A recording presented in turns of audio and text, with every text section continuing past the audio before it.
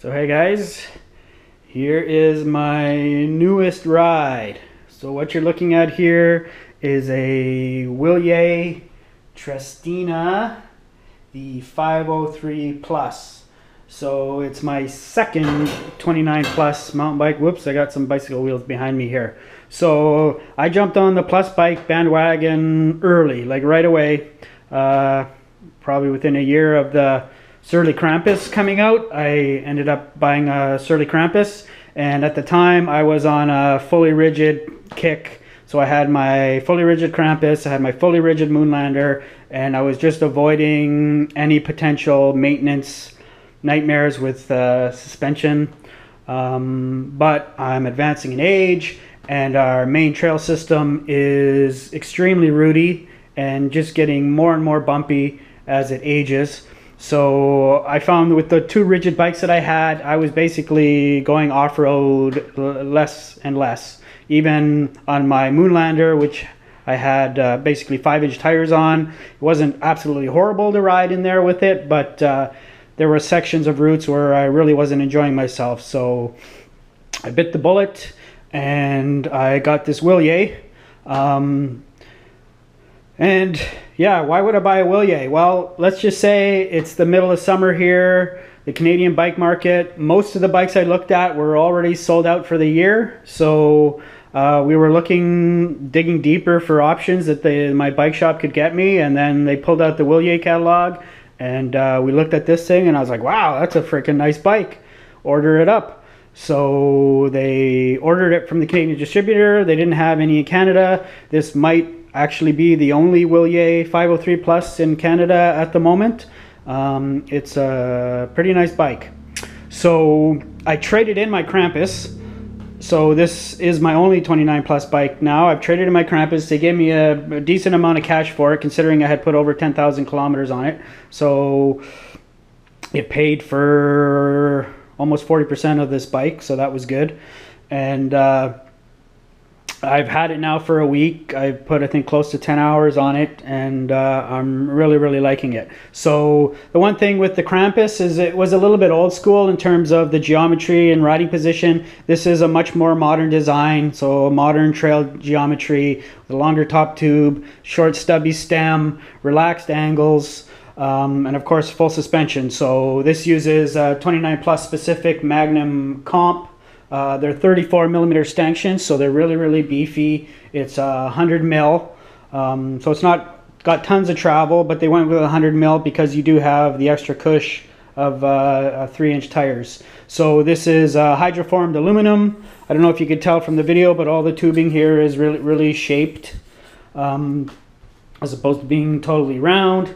And then it is a 1x11 setup, and reasonably nicely spec'd. The nice thing I like about it is almost everything is brand name. So it uses SRAM cranks instead of some generic crank. And it is an actual 11-speed with the XD driver. So it's a 10-tooth, the 1042, and then SRAM GX rear derailleur, SRAM GX shifter. And then the hubs are actually SRAM hubs, front and rear. And then their boost spacing. They're Shimano brakes. I think they're like the 355, so they're not a particularly high-end brake. But the other thing is, my Moonlander and my Krampus both had cable actuated brakes, so it's nice to go back to disc brakes and having that beautiful stopping power that they give you and feel. And then the cockpit wise, it's Pro Max, so it's a really nice aluminum bar stem combo. You know, for being original equipment, it actually looks like aftermarket brand name stuff.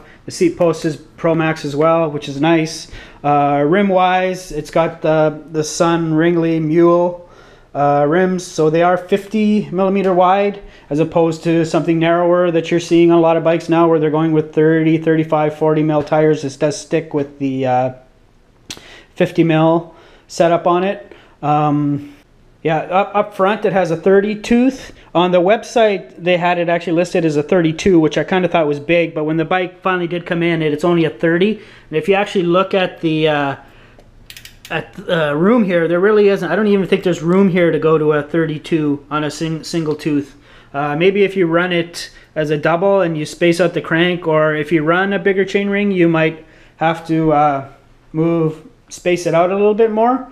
So the trail system that I bought it for, like I said, is really rooty, but it also has lots of short, steep climbs, and yeah, that's great if you're feeling strong that day. But like this weekend, I did like two rides on Saturday, 2 rides on Sunday. So you know, that first ride I did each of those days kind of made me tired, and then I went mountain biking for that second ride, and you're not feeling that strong. So having to grunt your way up short steep climbs, feeling slightly overgeared isn't a lot of fun. So you know, with 29 plus, if you're strictly for off-road applications, I think a 28 tooth is a better choice. But then the other option is you can get 46 tooth on the back, and with Ceramic Eagle even up to a 50. So that'll pretty much negate the size of the 30 tooth. If there are cheaper 12-speed options in the next year or two, I might upgrade this bike to that. The nice thing about the 30 tooth is it does make the bike a little more versatile if you're going to use it as a gravel grinder. So you won't be spun out quite as easily. Tire-wise, they're Maxxis Chronicles. So they're somewhat similar to Surly Nards. Like it's a lower rolling resistance design, but I'd say they are a better off-road tire because they do have much better side knobbing on them. I did crash once on it this week so far, and that was because, you know, I just kept leaning, and I eventually found the limit of the lean angle on these things, and the front tire washed out and I went down. It was fairly slow speed. I didn't hurt myself, but they are a better off-road tire than the Surly Nards, and they are reasonably fast. Yeah, and then the colorway on this, like, it's definitely got some Italian flash. I'm not sure how well this neon green will age, but actually I think it looks pretty cool. They got a cool logo. Strangely, this reminds me of some logo that they use in Quebec. I'm not exactly sure what that trident is about. If you're not familiar with Wilier Triestina, they're not a new company. You see 1906 on the seat tube there, so they've been in business for over 100 years, but they're mainly a road bike company. I mean, their bicycles have won stages in the Tour de France and the Tour of Italy, and over that 100 years, I'm sure they've won the Tour de France and won the Tour of Italy, you know, the 2 biggest bike races in the world. Yeah, so the Manitou Magnum fork, nice thing, it does have a full lockout on it, which is very handy. I use it quite a bit. Off-road at Shunya Mines, occasionally I use it, but if I'm out I did some road rides with some gravel, and I was using it quite a bit where I was turning it on and off, especially getting out of the saddle and climbing. Well, the other thing I'll say, this is my first bike with really wide handlebars. First, they feel extremely foreign, but I'm liking it now so far. I'm really liking how this thing climbs out of the saddle, especially with the wide bars. You pull really well, really short chain stays, and very responsive climbing bike, probably because it's also stiffer than the Krampus. So as a comparison between this and the Krampus, I'd say the Krampus is really designed to be a more versatile bicycle. Like the riding position on this is very upright, so the road riding that I was doing, the gravel road riding that I was doing, you know, I want it to be lower. The faster I was going, I want it to be lower, and you can't really get in that low a position on this bike, whereas the Krampus had a much more forward riding position. A couple other things, maybe one other thing. This is a size small, and my Krampus basically only had 1 bottle cage. This does have 2 bottle cages, but I can fit a full-size large bottle here, but here I can actually only fit a small bottle. So I can't fit 2 bottles, but it's still an upgrade over the Krampus that I can actually carry 2 bottles. So a big bottle and a small bottle, you know, I might be able to get 4 hours of riding out of that. So that's a bit of an upgrade. And through axle, front and rear. The front has some kind of new fandangled Manitou's own design. They were showing me at the shop how you use it. I haven't taken the front wheel off, but it takes actually a little bit of fiddling to take it out. Supposedly it's actually supposed to be faster because it works kind of like a quick release. You open it, you twist it, and then it just pulls out instead of having to thread it in.